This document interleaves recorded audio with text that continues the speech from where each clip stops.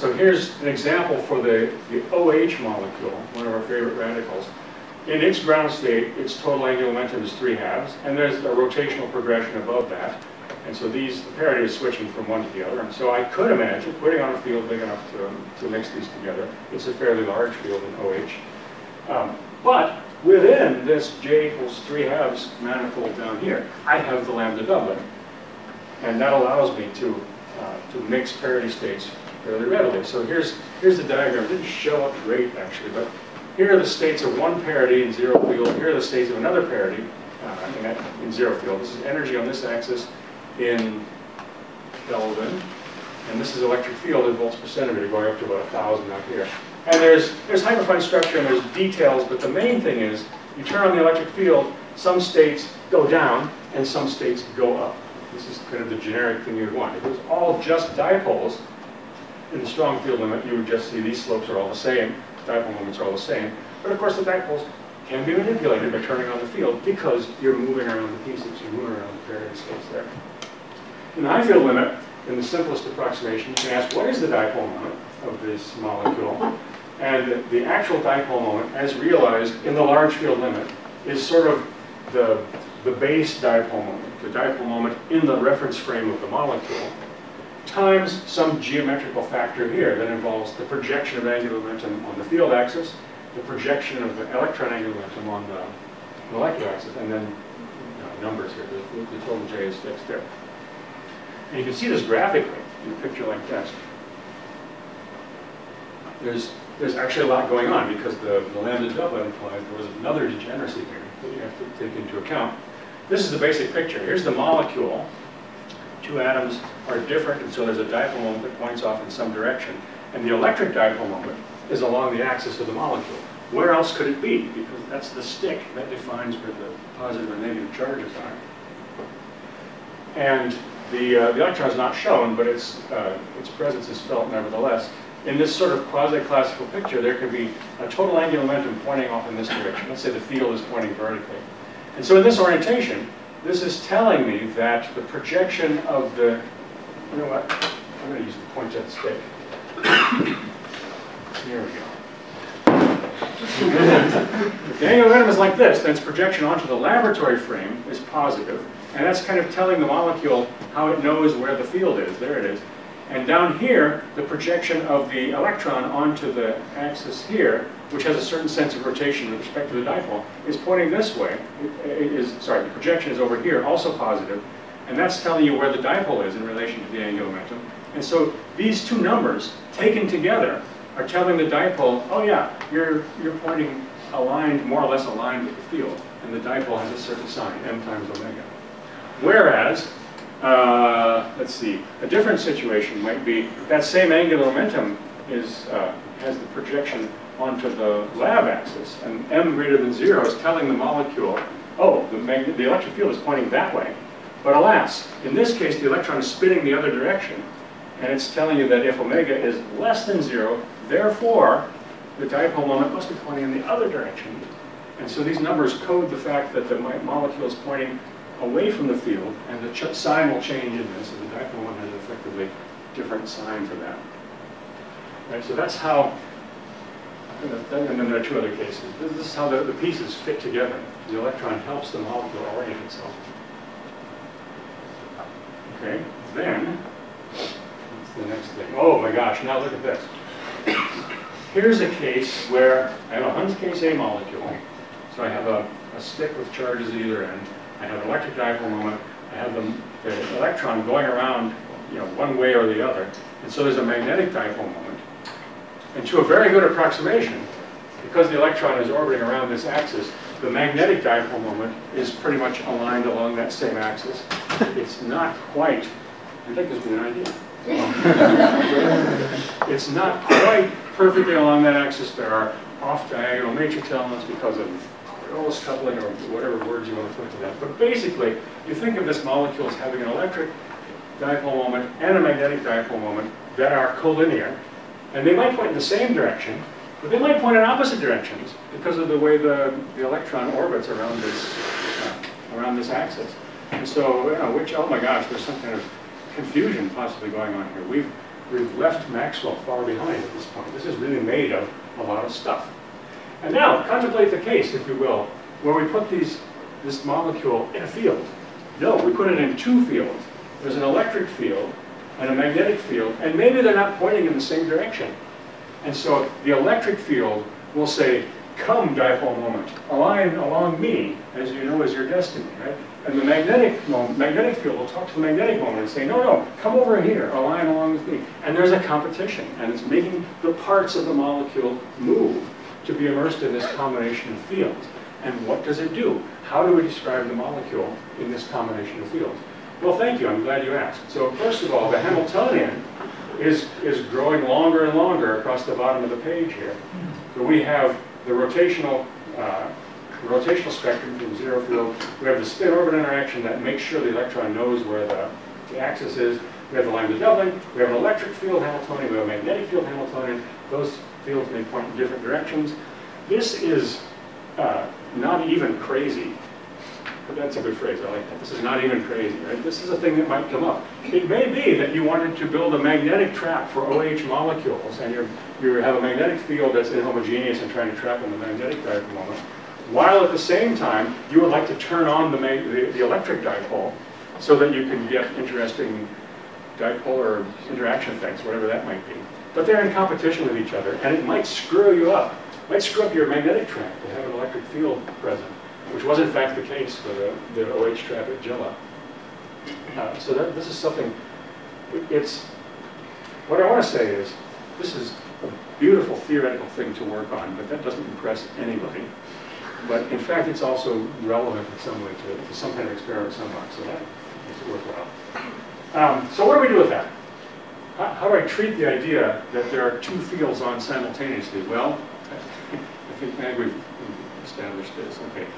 So let's look at just the field part of the Hamiltonian. I have mu dot B, I have d dot E, and they're both acting simultaneously. I'm kind of glossing over a lot of things here. I'm assuming that the fields are small enough that these interactions are not mixing together different rotational states. I'm going to say, I'll talk about states where J is still a well-defined quantum number. And yet, I want to be at fields small enough that the spin-orbit coupling is strong enough that the electric dipole and the magnetic dipole still travel around together. That's important. But I want to be in fields large enough that I don't care about the lambda doubling anymore. I want the Hamiltonian to be really sort of linear in electric fields. The moments to be linear in electric fields. I can do that. And so if the Hamiltonian is like this, you'll notice there's a simple formula. So it's all given by dot products. It's given by 4 dot products. This thing, 4 quantities in 2 dot products. This thing got into this thing got into this. But in this approximation, this case A approximation, the electric and magnetic dipoles share an axis. And so I can factor that out. Here's the axis of the molecule, just given as a unit vector here. And when you think of that as kind of a moment, dotted into an effective field, which is now a linear combination of the electric and magnetic field. What's the combination? Well, I'll just pull out the constant. The dipole moment goes along the electric field here. For the magnetic field, I need the magnetic moment. It's the G factor, it's the Bohn magneton, and it depends on the sign of the electron's orbital angular momentum around the axis, because that tells you whether the magnetic dipole moment is aligned or anti-aligned with the molecular axis. But this is a thing you can just write down and solve. This is easy. So this is an effective quantization axis here. And so what you do with that is you say, for one sign of omega, if the magnetic dipole moment is pointing in the same direction as the electric dipole moment, then the direction of this effective field is here, somewhere between the E and B fields. So E is pulling this way, B is pulling this way, and the net result is something in between. And for a given value of the fields, and for a given value of omega, this is a perfectly good quantization axis. This Hamiltonian has analytically known eigenstates that are proportional to the m quantum number along this axis. Right? And so that's cool. And then there's another one. If the magnetic moment is pointing opposite to the direction of the electric dipole moment, then there's a different axis over here. But again, the m quantum numbers along that axis are perfectly good in this approximation.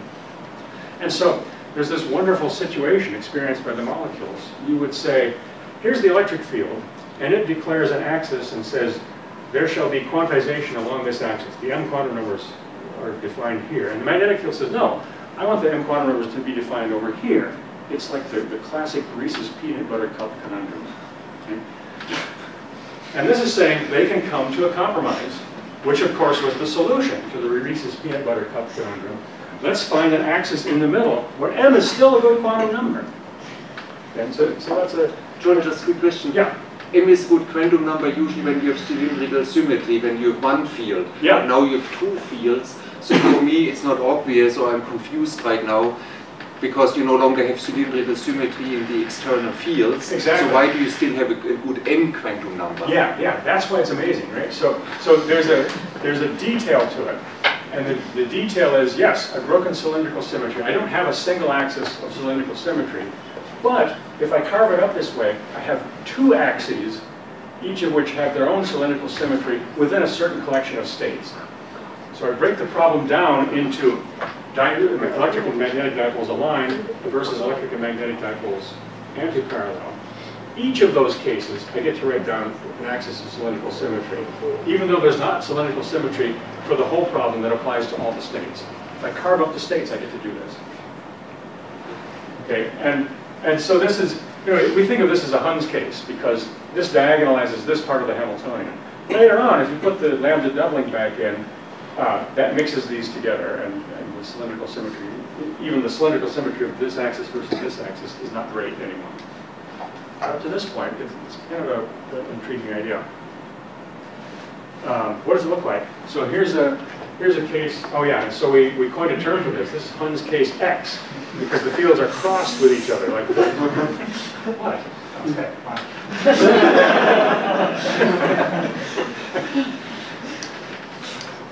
Hund's case X. And we got that published. It calls it Hund's case X. And so the gist of it is, let me pick a particular case where the moments are parallel inside the molecule. And so this is the axis. And so the magnetic moment now depends on the strengths of both the fields plus the angle between them. And you can work it out. It's sort of the ordinary dipole moment that you would have guessed. It depends on both the m and omega quantum numbers, where m is now referenced to this axis. And then there's a geometrical correction factor, which is given by the strength of the fields and the angle. So it's based on the construction that you use to add these together to get the effective axis. And so now we have sort of analytical formulas for the appropriate direction of the dipole and its magnitude.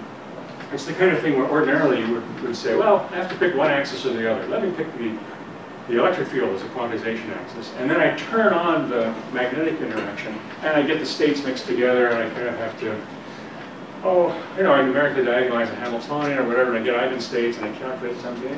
And you could get to this point, but here, it's just laid out in front of you. There's a formula, and the formula gives me immediately the direction of the dipole and its magnitude.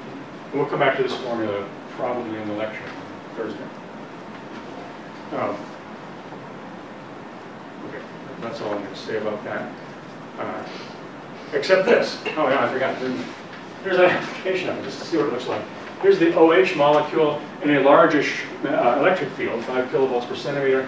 And here are some energies of the ground state of that molecule as a function of magnetic field. So we're looking at kind of the Zeeman effect, if you will, of an OH molecule in an electric field.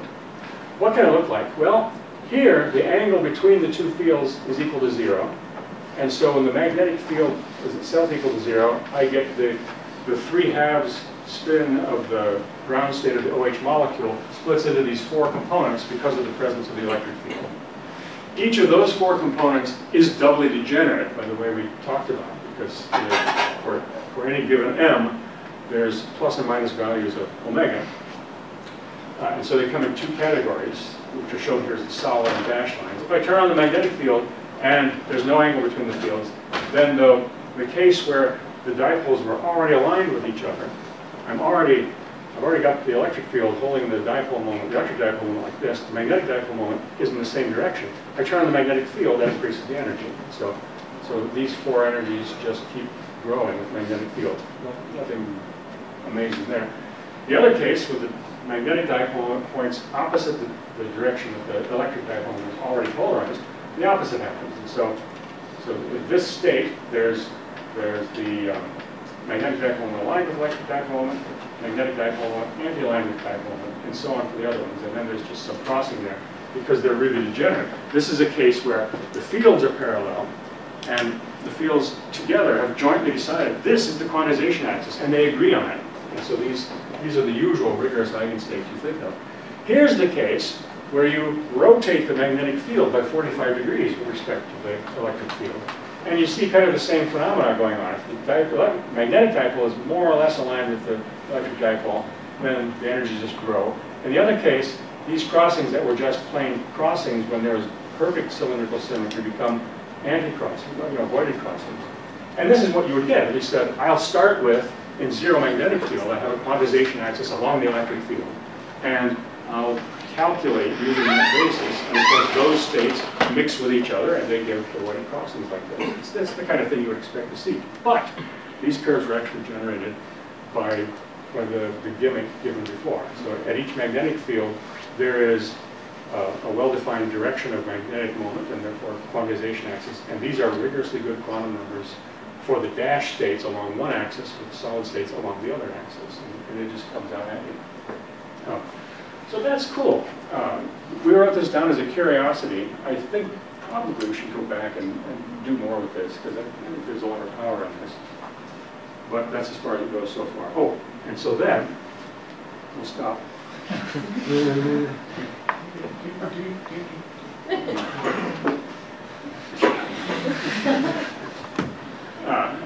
And the intermission comes as a break in the middle because now I'm done sort of talking about just dipoles by themselves, and we're going to talk about dipoles colliding and interacting. So maybe it's a good time to stop and see, does anybody want to pose questions about the dipoles themselves?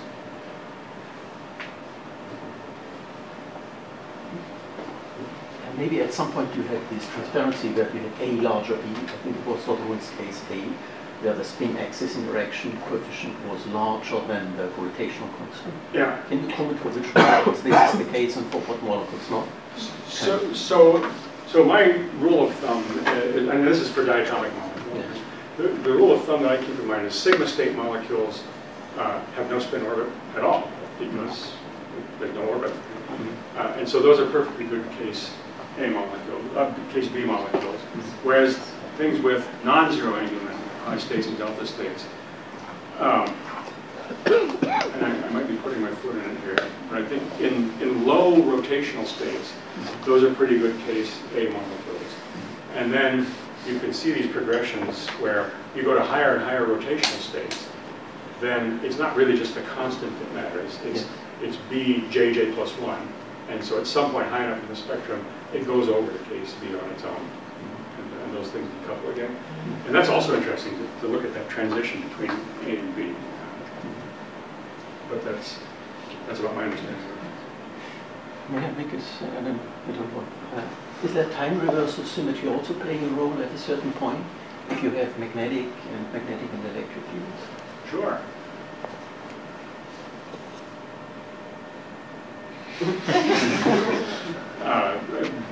To elaborate on that answer, I have never thought about it.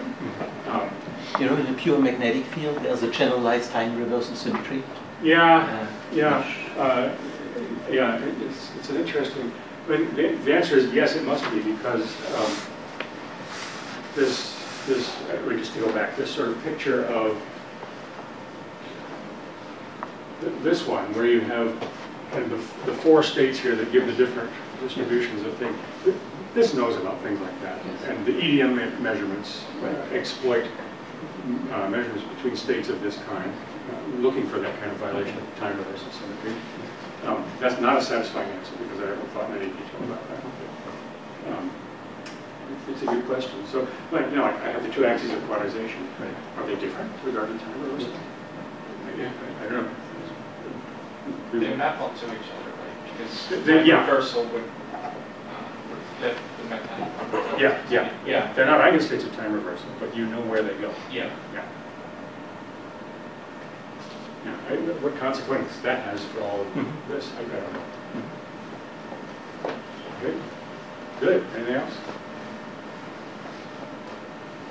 Yeah. All right, so now we have dipoles, and because dipoles are made of stuff, their dipole moments can be manipulated, and that's pretty interesting. We'll have a lot more to say about that in the lecture on Thursday. But for now, I want to talk about cases where the structure of the object is frozen in. The dipole is a fixed sort of object. So in that case, let's go back to magnetic dipole moments, which have much less structure in them. And in fact, now I have to go to the board here. So the thing we're going to think about is, thank you. You know these great magnetic atoms, dysprosium and erbium, which can be laser cooled, can be closed condensed, they're fantastic. The most recent thing is they've observed the super solid phase in these things, whatever that means. Tillman Fowler's done this, Francesca Galeno's done this. But for now, we're doing something a lot simpler. I'm not thinking about the quantum degenerate case, interesting though that is.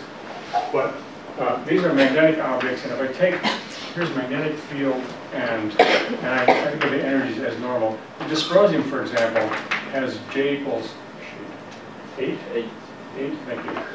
8 or 10, is that the one with 10? 6. 6? I don't know. It doesn't matter. It's a big number. It's an absolutely gigantic number. And so the magnetic field, this is why I didn't try to make a slide here, because it was so much work. Okay.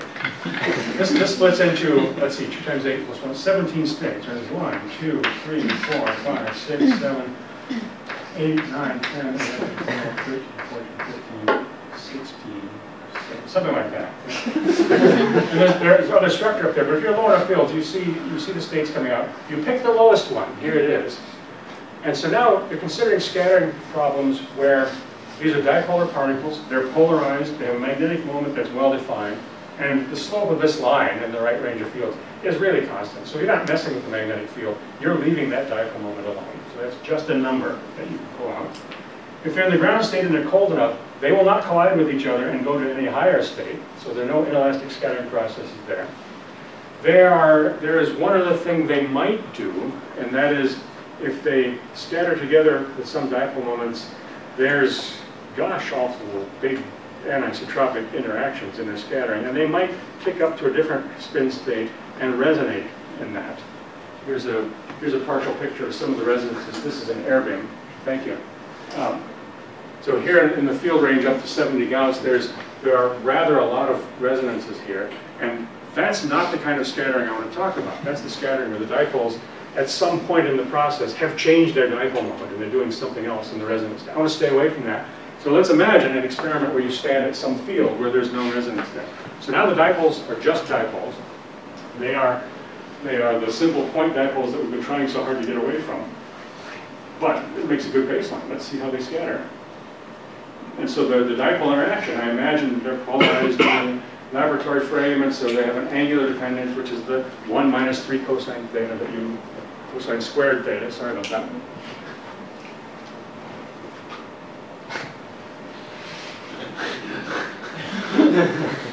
Cosine squared theta, and significantly, the coefficient here, the dipole moment itself, is a fixed number. I don't have to worry about how that's changing during the collision. I'm not changing with fields. It's just a number. And so this is kind of the simplest level of scattering of dipoles. I have the very basic anisotropy. I have the 1 over r cubed. And you just want to know what it's like for these dipoles to scatter at ultra low temperatures. And so you do the normal thing. You take the wave function, you expand in partial waves. That's actually not that interesting. And the main part here is you get matrix elements of the dipole interaction between 2 partial waves, and blah, blah, blah, blah, comes out to whatever it is. But the point is, here, the m quantum number, the projection of the relative orbital angular momentum around the axis, is conserved, as it must be. And the partial waves themselves can change by 2. If you like the dipole interaction as a second-rank tensor, it can change angular momentum by 2 upon collision. So in a scattering process, I could imagine I look at the S-wave part of it, and they come together in S-waves, something goes on, torques are exerted, and they come out in D-waves, for example. Or they come in D-waves, they can go out in D-waves also. And so this is about as simple as it gets for dipoles. And we're just interested in the scattering cross-section. So you've seen that. And so what you have is a set of, if I make a partial wave expansion, and I know that angular momentum can change, then I get a set of scattering amplitudes that I just denote T, where L goes to L. And these are the analogs of nothing. These are the scattering amplitudes. And if L equals 0 and L prime equals 0, that's the ordinary S-wave scattering amplitude, which is either equal to or proportional to the scattering length. That's a thing you're familiar with. And so here's some of these from a calculation for some other dipole. Never mind what it is, but here's energy on this axis, and here are these T matrix elements here on this axis. The S-wave one, scattering from 0 to 0 partial waves, does its thing, but then at very low temperatures, it's converging to some S-wave scattering. That's the behavior you're used to. What you may be less familiar with is if I look at some of the other ones, like here's scattering in on partial wave 2, scattering out on partial wave 2. Which one is it? It's the one with the big circles. It's this one, I guess. It does its thing, but it also tends to a constant at low energy. And the off-diagonal one that comes in on 0 and goes off on 2, let's say it's this one. Let's say it's this. It doesn't really matter. Let's say it's this one. It also goes there. And in fact, if you look at these partial wave scattering amplitudes from any partial wave L to any other partial wave L prime, which is within 2 of the original, they all have the same threshold law at 0 energy. They are all independent of energy. And that's an astonishing fact. If I look at in the usual way, I look at potential energy curves as a function of the distance between things. You know what it looks like. There's something down here. I don't know what that is. I don't care what that is. But S waves come in like this, and D waves, think about identical bosons, come in like this, and G waves come in up here like this. And I'm at ultra low energies, and so my collision energy is down here somewhere. And it means I'm going to reflect off this centrifugal barrier. Forget about dipole interactions. I'll scatter off of this, and I'll never get anywhere close together. And you would say, well, therefore, as I go to lower and lower energies, this turning point gets further and further out, and I'm less susceptible to the potentials that act between the molecules. But here's the thing. For the dipole interaction, the 1/r³ interaction, there's just enough potential out there to still do a tiny little bit of scattering. It's like Coulomb scattering, Rutherford scattering. No matter how big the impact parameter is between 2 charged objects, there's a little bit of deflection there. And it's the same for dipoles. There's a little bit of deflection. And the way it plays out, I guess there's math or whatever, but the way it plays out is every cross-section has the same threshold, every scattering amplitude that's allowed by this transition has the same threshold law. And so in the 0 energy limit, right down the cross-section, I have to sum all the partial waves. And you hope that that partial wave sum converges. Hope nothing, we can go look at it. So here it is. John, what internal state did you assume here? These are which spin states, not the lowest stretched one here. Sorry. So if you have 2 in the lowest stretched one, where do they go? They scatter elastically and come back out in the lowest. It's elastic. This is purely elastic. So the goal of this part is just to ask ourselves, there's an anisotropic interaction. Does that show up in anisotropic elastic scattering? So that's all I'm looking at the moment. Okay, yeah, thank you for the clarification. So how does it work? Here's an example. I have here the plane. The plane, here it is, the XY plane, and scattering 2 dipoles. And the dipoles are polarized orthogonal to the plane. And the incident direction of scattering is in this direction. We'll call it the x-axis. And I happen to know, by having gone to the end of the problem, that the differential cross-section in this plane is isotropic, should not depend on the angle. Let's see what partial waves have to say about that. If I put in 4 partial waves into this expansion, here's the circle that I should be getting. This is the isotropic cross-section. Here's what 4 partial waves give me, and it's terrible. And the reason is, I should have elaborated on this. Oh my gosh, no, I should have really elaborated on this. Sorry about that. I go back to this point. These are numerically calculated scattering matrix elements, and they go to some limits here. Those red dashed lines are given by the Bourne approximation. We have analytical formulas for those. And you say, Bourne approximation? That's supposed to be when particles are scattering really fast off of each other, like fast charged ions. And I say, no, it's not really that at all. The reason it works for fast charged ions is because they're perturbative. They don't stick around and do anything elaborate. They just fly by and make a perturbation onto the scattering. And because of this circumstance, the lower I go in energy, the further away the molecules are, the smaller one over R cubed is, the more perturbative this becomes. Bourne approximation works great out there. And this is the proof in the pudding. And so we have an analytical version of this, but look, I cannot apply that argument to S-wave scattering because that's not perturbative. That's molecules come in and really mix it up down here. So I have this weird situation. I have an infinite number of scattering amplitudes that I know analytically, and one that I'm just going to have to deal with. And so here's a case where I'm trying to get something isotropic out of this formula, but I'm not allowed to use the isotropic wave function to describe it. Man. And so I'm trying to describe a circle using non-zero partial waves, and it's a disaster, right? It's absolute nuts. So put more partial waves in. What can you do, right? And here's more partial waves, up to L equals 10. And so it's doing a better job of getting this circle out here. It's, you know, it looks less like a butterfly and more like a duck. That's always good. We're getting there. And I keep going. This is now 80 partial waves in this thing. And now it's starting to do a not half bad job here. You can see there's ringing around the edges, and it's a disaster up here. And part of the story is that the Bourne approximation, which we're using for this, does not, let's put it this way, it violates the optical theorem. It's not good at forward scattering, and so that's kind of a problem. And so you get this sort of, what's the word, this thing of Fourier analysis, where you're,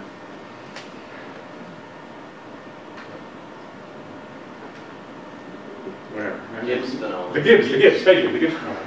Yeah, that's kind of what's going on here. So that's a nightmare. I don't want to sit there summing up an infinite number of partial waves. But I do know, if I believe the Bourne approximation, then I can use the plane wave Bourne approximation. I take all the partial waves together at once. They always tell you in grade school, when you're doing cold collision calculations, you always want to do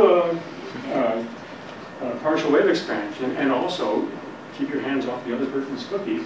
But here, we're saying, I suspect, apart from the S-wave, I feel like the Bourne approximation is pretty good. Bourne approximation I can do in plane waves just as well.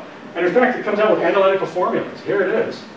So I have a case here where this E stands for the direction of polarization of the dipoles, just single dipoles now.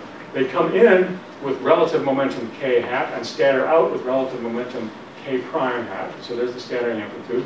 And there's just a formula that comes out for this. You can see it's going to have trouble in the forward scattering direction, so that's a little problematic. But never mind, we can make pictures of it. Here they are. These are differential cross sections in this geometry. So now the geometry gets a little weird. So I've got here, vertical on this axis is how these dipoles are approaching one another. And relative to that, I have the polarization axis tilted off to some side. So here, for eta equals 0, I have the field pointed vertically, the collisions are occurring along that vertical axis. And what can they do? These are, in this case, they're identical fermions. They have to be 0 in the midplane because that's the symmetry of fermions.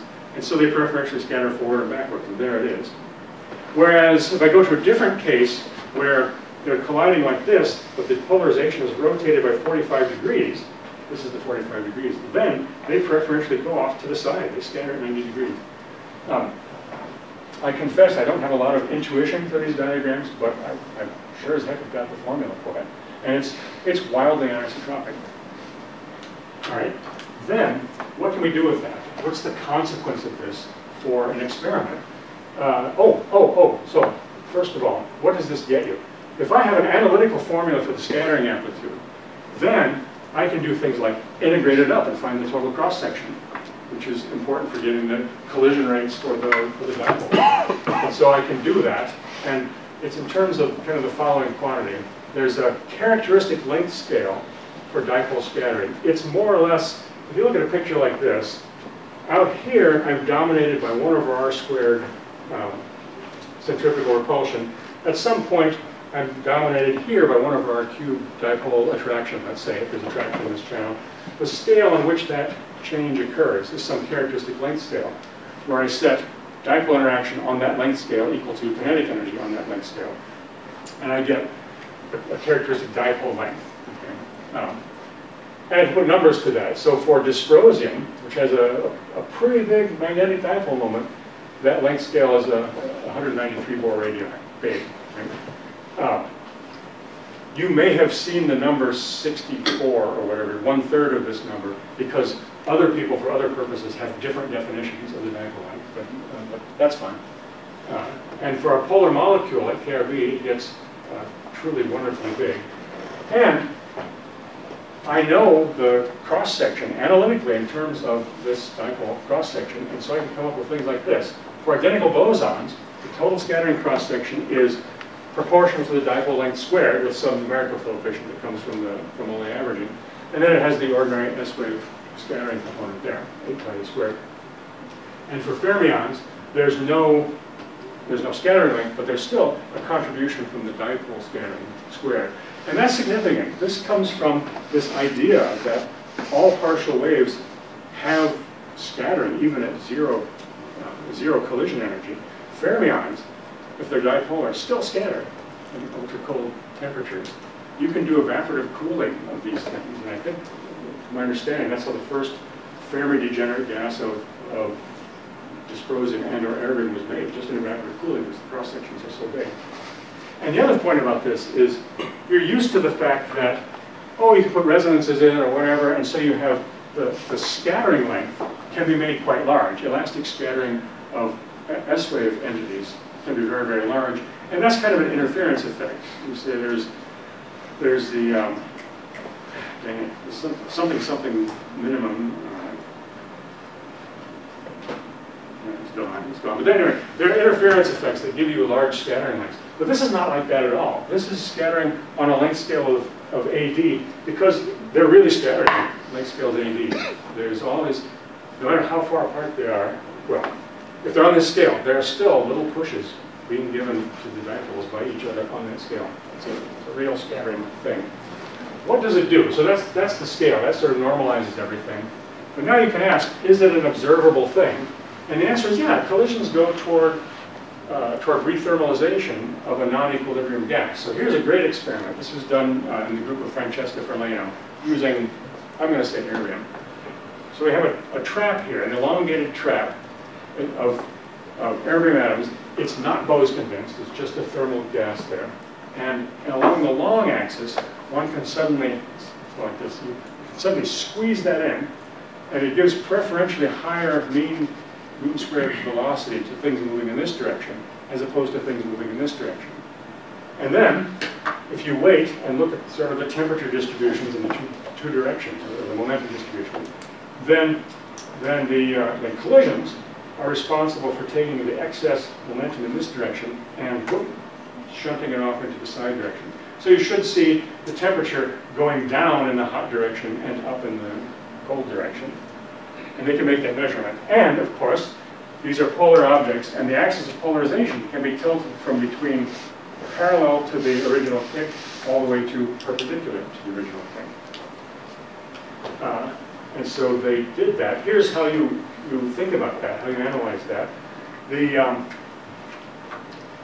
There's a relaxation time. So you watch the temperature starts high, relaxes down to its equilibrium temperature, and there's a characteristic time that goes along with that. What is that? Well, it's 1 over n sigma v. So they know, experimentally, they know the mean density, they know the mean velocity, they know the total cross-section, which is a number we can provide. That's the number that was on the previous screen. And then there's a kind of, well, it's kind of a fudge factor, right? It's the proportionality constant here that has to do with how efficient the collisions are at taking things that collide in the hot axis and transferring them to the cold axis. So it's the it's the kind of cross-section you would need to describe momentum transport or viscosity or something like that. It's if the collisions are very good at changing the direction of the momentum, you'll get faster relaxation.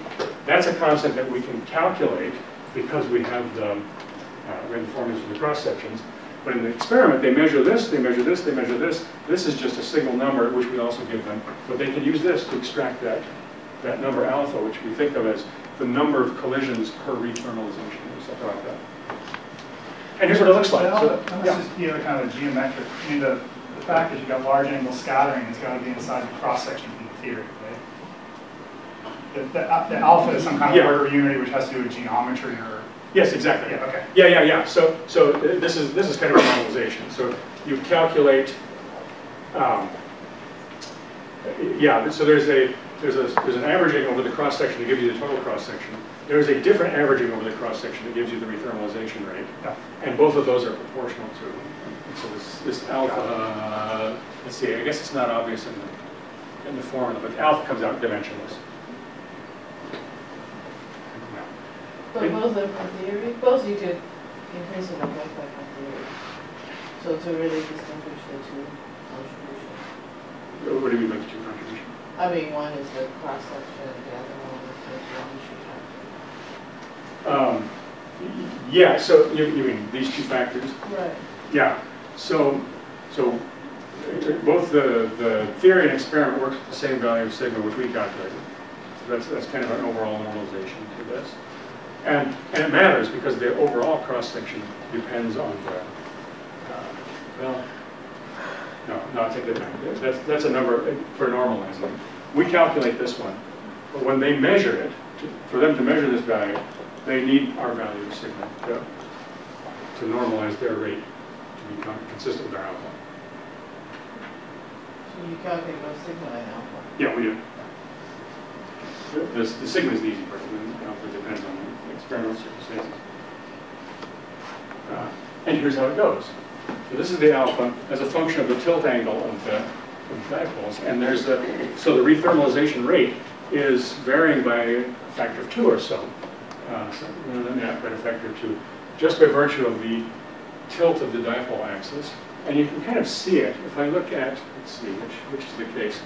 If I go to 90 degrees, that is to say the dipole is parallel to the axis that was originally shaken, then this cross-section takes this weird form. It's for whatever reason, it's mostly forward scattering. Again, the vertical axis is the initial axis. So those molecules hit each other, but more or less keep going in this direction. They don't transfer momentum the other way. And so the relaxation time is comparatively long. But then there was this case at 45 degrees.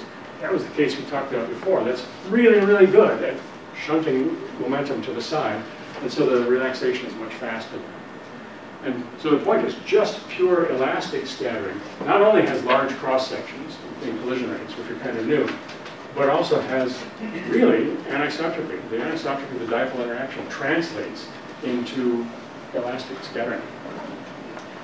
And I think that's, and then bosons, this is a small addendum to that. Bosons, as you can see, this formula is completely different from the other one. It's got an extra constant there, and it's got a scattering length. And so, now we're sort of emboldened by the erbium experiment, which was in fermions, by the way. There was no scattering length there. That's kind of important. And so we just got it. In the boson case, we don't know the scattering length, but we feel pretty confident now that we know the dipole part. And so one can do the same experiment and do this relaxation. And Ben Lev did that experiment in dysprosium-162. And so here's some of the actual relaxation data. So there's one of the cold axes in his experiment is getting hotter, and there's the data. And then these are calculations for different versions, different values of the scattering rate. And so you can kind of say, this one's much too low, obviously that one's much too high, and this one is just right. And so based on that experiment, an actual collision experiment, was the first measurement, to my knowledge, of the scattering length of a highly dipole molecule. And you get it because you feel like you understand everything about the scattering except the scattering length itself, which is like to be measured. All right, I think that's it for today. I'm going to skip over this and leave you with this. Oh no! The Caped Crusader trapped like a rat in the world's biggest rat trap, while Robin looks on helplessly. All right, so today what we've talked about is the effects of thermalization, the anisotropy of thermalization, because dipoles, dipoles are going to dipole. They're anisotropic, and so their elastic scattering cross-sections are anisotropic in a way that can be quantified, and that has cool physics in it, I think. But in the world of cold molecules, it is going to become important that there are other states available. And that's the first part of this talk was talking about the moving pieces and all the stuff that goes together to make those dipoles. That can make collisions that you wanted to be elastic, can make them inelastic. And there are many ways to do that and to try to stop it from doing that. And that'll be the topic on Thursday's talk. So I'll stop here for today. Thank you.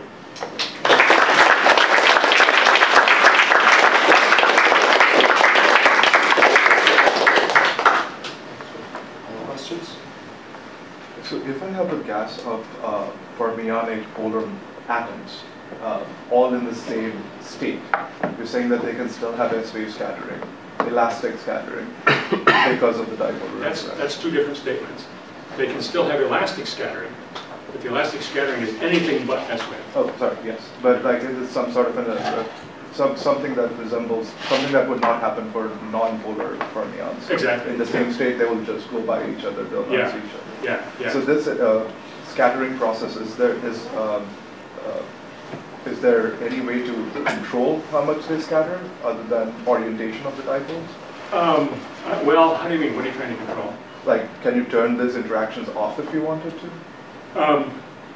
Depends on the dipoles, right? So in this case, here in the dysprosium, you're saying you want to make the size of the dipole smaller.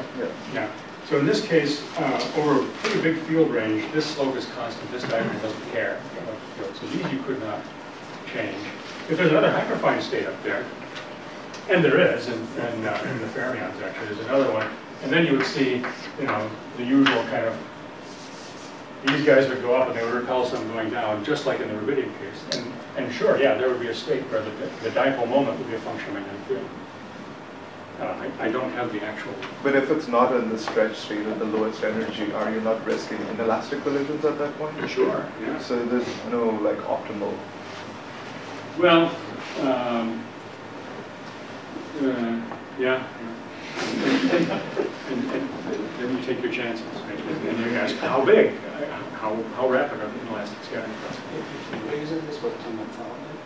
Yeah, and if I can turning off the scattering. Oh, like turning off the scattering length.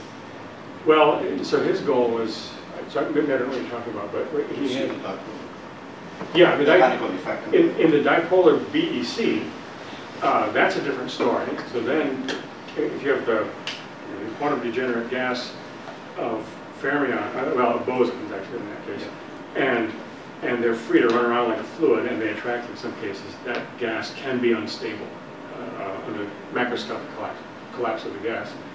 It can be made stabilized by a big enough S-wave scattering length that's a kind of effective propulsion. And then, yeah, Tillman shut off the S-wave scattering length to trigger that collapse.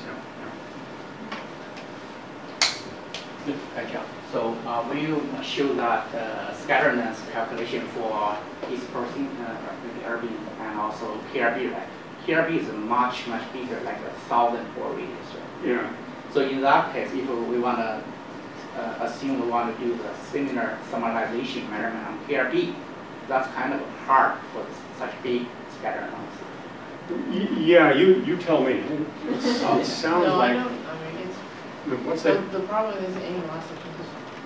I mean, this was all worked out for KRB first, right? And then because we were performing rethermalization experiment, but the problem is inelastic loss. Yeah, but people are trying to use a quasi-2D confinement to reduce the chemical reaction. But that just means you rethermalize faster. I mean, the large dipole. So then it comes down to you would love to have lots of elastic collisions to do your cooling, whatever. But if there are lots of inelastic collisions, which KRB does have, then you have to do something about it. You have to shield it somehow. And that's what the 2D. Yeah, actually, the question I'm trying to ask is, even you don't consider, like, ignore the chemical reaction or something, even at such large scatter amounts, the three-body recombination also going to be a problem. Could be, yeah. But they're fermions. Yeah, but they're polar fermions. Finite, they're the non-zero scatter. Yeah, No, that's pretty scattering, like, zero. yeah. I mean, what do three polar fermions do? What's the three-body recombination? There's some work. I don't remember what the upshot was.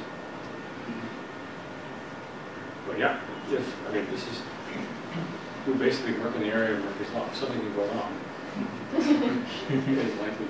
But I mean, that's a glib comment, obviously. But it is true. Fermions have probably less three-body recombination than bosons. It's a question of how much else. I don't know that. Maybe. Maybe. Once the three bodies are together, they can undergo all sorts of Yeah. state changing. Yeah, yeah, but if you're, if you're in a 2D gas and you have a color, maybe they don't get close enough to do that. Other questions? So the hints you were looking for, this minimum of the scattering units, did you answer the time? Thank you, yes, that's exactly it. Beautiful interference effect in this elastic scattering. So, thank you very much. Thank you, John.